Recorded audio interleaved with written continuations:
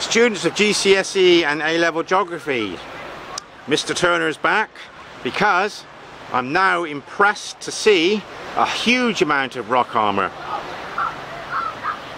And if we zero in, you can see the sandstone headland there, and you can obviously see the arch has been formed because the cave has been created from both sides of the rock by the swirling water.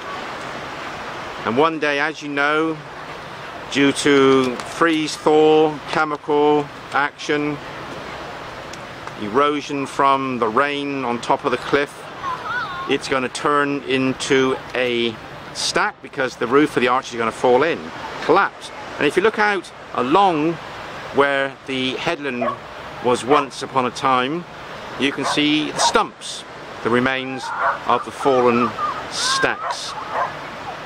Now what we're going to do, we're going to zoom out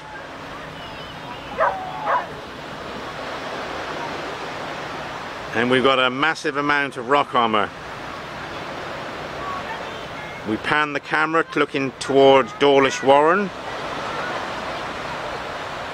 and you got a huge amount of rock armour here. Some people would call it ugly, but it certainly protects the vulnerable part of the coastline on the west side of the estuary of the River Exe.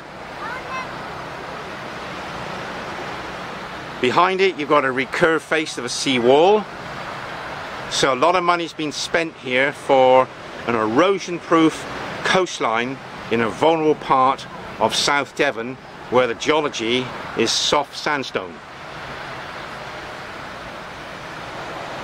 And this is the beauty of being a student of geography. When you're out and about, you have a trained eye and you realise and you appreciate what you're looking at. That's the value of studying geography. Now back to the classroom.